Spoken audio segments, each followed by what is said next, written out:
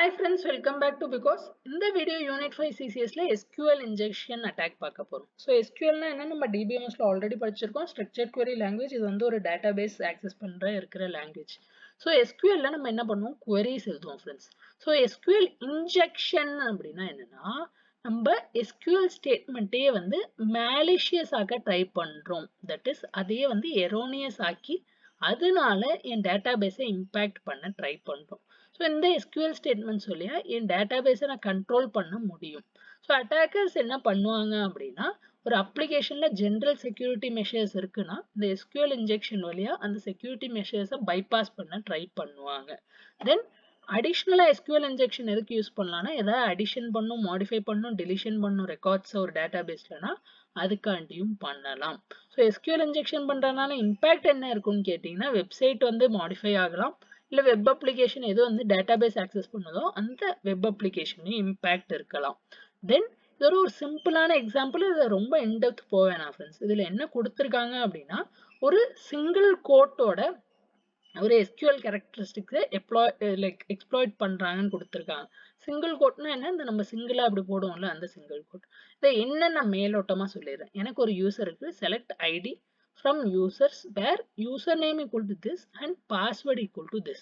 இது என்னோட original query. Original queryல username கூட password இது ரெண்டும் ட்ரூவா இருந்தா அந்த கரஸ்பாண்டிங் ஐடி வரணும்னு நான் சொல்றேன். ஆனால் இங்க நான் என்ன எழுதுறேன், or 1 equal to 1 எழுதிடுறேன். So இந்த 1 equal to 1 condition பார்த்தோம் அப்படின்னா எப்போதுமே ட்ரூ ஆகதான் இருக்கும். Then or statement இருக்கிறதுனால இந்த portion வந்து ஃபால்ஸா இருந்தா கூட எனக்கு ஒண்ணுமே பிரச்சனை இல்லை. அதான் இங்க சொல்லியிருப்பாங்க பாருங்க. Because of the or 1 equal to 1 statement, the where clause returns the first ID from the users table. So அந்த users table இருந்து கண்டிப்பாக மொத ID எனக்கு கிடைச்சிரும். ஏன்? No matter what the username and password are, the first user ID in the database is very often the admin. So adminோட idea தான் இருக்கும். So அந்த ஐடி கிடைச்சிருச்சுன்னா அட்டாக்கர் அதை வச்சு என்ன வேணா பண்ணலாம். ஸோ என்ன பண்றாங்க அப்படின்னா ஒரிஜினல் கிளாஸ், ஒரிஜினல் query அந்த வெப்சைட் இது இப்படி இருக்குன்னா அதை கொஞ்சம் மாடிஃபை பண்ணி ஹிட் பண்ணி ட்ரை பண்றாங்க. So specific set of query கொடுக்காம ஜென்ரலா அதை மாடிஃபை பண்ணி ஹிட் பண்ண ட்ரை பண்றாங்க. ஸோ இதோட ஜென்ரல் ஸ்டெப்ஸ் என்னென்ன இருக்குன்னு பார்த்தீங்கன்னா ஒரு 4 ஸ்டெப் ஃப்ரெண்ட்ஸ். ஃபர்ஸ்ட் வந்து step number 1, the attacker looks for web page. So web page or website பார்க்குறாரு. எந்தெந்த வெப் பேஜ்ல என்னால சப்மிட் பண்ண முடியுது, தட் இஸ் ஒரு லாகின் பேஜ் இருக்கு இல்ல சர்ச் பேஜ் இருக்கு, எங்கெல்லாம் ஒரு சப்மிட்டுக்கான வாய்ப்பு இருக்குன்னு பாக்குறாரு. தென் அடிஷ்னலா என்ன பாக்குறாரு அப்படின்னா அந்த வெப் பேஜ் வந்து போஸ்ட் வெப் பேஜா இல்ல கெட் வெப் பேஜான்னு பாக்குறாரு. ஸோ இதெல்லாம் இவருக்கு எப்படி தெரியும்னா நம்ம ஜென்ரலி இந்த மைக்ரோசாஃப்ட் எட்ஜா இருக்கட்டும் இல்ல குரோமா இருக்கட்டும் ரைட் கிளிக் பண்ணோம்னு வச்சுக்கோங்களேன். இங்க நான் அந்த ஒயிட் போர்ட்ல இருக்கனால எனக்கு காட்டல. ஜென்ரலி ரைட் கிளிக் பண்ணோம்னா சோர்ஸ் கோடு பார்க்கலாம். ஸோ அதோட சோர்ஸ் கோடு பார்த்தா எனக்கு என்னென்ன தெரியும் அப்படின்னா அந்த பேஜ்ல என்னென்ன ஃபீல்ட் இருக்கு அப்படின்னு தெரியும்.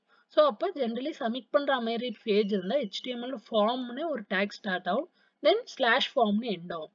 இதுக்கு நடுவில் அப்போ என்னெல்லாம் பேராமீட்டர்ஸ் இருக்கு, என்னெல்லாம் நம்ம சப்மிட் பண்றோம்னு தெரியும். ஸோ இந்த பேராமீட்டர்ஸை வச்சு அவர் என்ன பண்ணலாம் அப்படின்னா அதை வச்சு அட்டாக் பண்ண ட்ரை பண்ணுவார். அதான் பாயிண்ட் 3ல கொடுத்துருப்பாங்க, இந்த attacker inputs a single code. So எங்க வந்து யூசர் நேம் பாஸ்வேர்ட் கொடுக்கணுமோ அங்க வந்து ஒரு சிங்கிள் கோட் போட்டு ட்ரை பண்ணுவாரு. ஸோ அங்க சிங்கிள் கோட் போடும்போது அங்க வந்து எரர் மெசேஜ் வந்தால் அப்போ வந்து SQL இன்ஜெக்ஷன் அட்டாக் நடக்கிறதுக்கான வாய்ப்பு இருக்கு அப்படிங்கிற அர்த்தம் ஃப்ரெண்ட்ஸ். ஸோ ஏன் எதுக்குன்னு தெரிஞ்சுக்கணும்னா நெட்ல தேடி தெரிஞ்சுக்கணும், அவ்வளோ இன்டெப்த் போவேனா. ஸோ ஒரு வெப் பேஜ் இருக்கிறாரு, லாகின் பேஜ் இருக்கிறாரு, அது போஸ்டா கெட்டான்னு பாக்குறாரு. தென் சோர்ஸ் கோட்ல இந்த ஃபார்முக்கும் இந்த ஸ்லாஷ் ஃபார்முக்கும் நடுவில் என்னென்ன எலமெண்ட்ஸ் இருக்குன்னு பாக்குறாரு. பார்த்துட்டு யூசர் நேம் பாஸ்வேர்ட் ஃபீல்ட்ல ஒரு சிங்கிள் கோட் போட்டு ஹிட் பண்ண பாக்குறாரு. அந்த வெப் பேஜ் வந்து எரர் கொடுத்துச்சுன்னா அப்போ அங்க SQL இன்ஜெக்ஷன் அட்டாக்குக்கான வாய்ப்பு இருக்குன்னு அர்த்தம். தென் அடிஷ்னலா அந்த செலக்ட் ஸ்டேட்மெண்ட்டை வச்சுட்டு அவர் என்ன டேட்டா வேணுமோ அந்த டேட்டாவை ரிட்ரைவ் பண்ண முடியும். இல்லை அடிஷ்னலா ஏதாவது இன்சர்ட் ஸ்டேட்மெண்ட் வச்சு அடிஷ்னல் இன்ஃபோ ஏதாவது வேணும்னாலும் அந்த டிபிக்குள்ள அவரால் இன்சர்ட் பண்ண முடியும். தென் லாஸ்டா வந்து எப்படி ப்ரிவென்ட் பண்ணலாம். ஸோ இது புக்ல இருந்து நான் ஸ்கிரீன்ஷாட்டா எடுத்தேன்னா கொஞ்சம் கிளியரா இல்லை, புக்ல ஒரு டைம் ரெஃபர் பண்ணிக்கோங்க.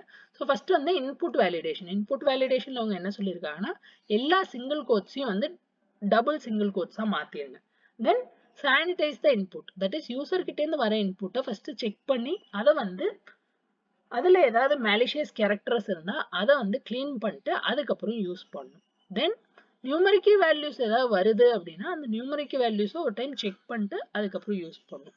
தென் keep all text boxes and form fields as short as possible. So அந்த HTML பேஜ்ல என்னெல்லாம் டெக்ஸ்ட் பாக்ஸ் என்னெல்லாம் ஃபார்ம் ஃபீல்ட் இருக்கோ அதை எவ்வளோக்கு எவ்வளோ சின்னதாக வைக்க முடியுதோ அவ்வளோக்கு அவ்வளோ சின்னதாக வச்சுக்கோங்க அப்படின்னு சொல்லியிருக்காங்க. தென் modify error reports. So SQL errors வந்தால் அதை வந்து வெளி யூசருக்கு கொடுக்காது, அதை வந்து உள்ளே லாக் பண்ணிட்டு வெளியே திரும்ப அனுப்பாது. அப்போ அதனால நம்ம என்ன பண்ணலாம்னா எங்கே ப்ராப்ளம் வருதுன்னு நம்ம தெரிஞ்சுக்க முடியும். தென் அதர் ப்ரிவென்ஷன்ஸ்ல வந்து like general default system account வந்து எங்கேயுமே அட்மின் அக்கௌண்ட்ஸ்லாம் எங்கேயுமே யூஸ் பண்ணக்கூடாது. தென் isolate database server and web server.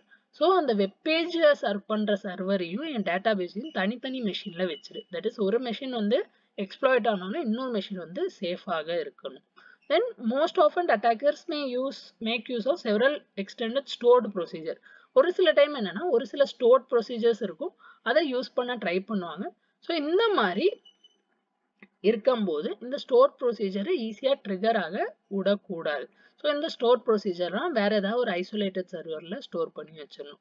So இவ்வளோதான் friends SQL injection attack. Video பிடிச்சிருந்தா லைக் பண்ணுங்க, ஏதாவது டவுட் இருந்தால் கமெண்ட் பண்ணுங்க. நெக்ஸ்ட் வீடியோவில் பார்க்கலாம். Thanks, by.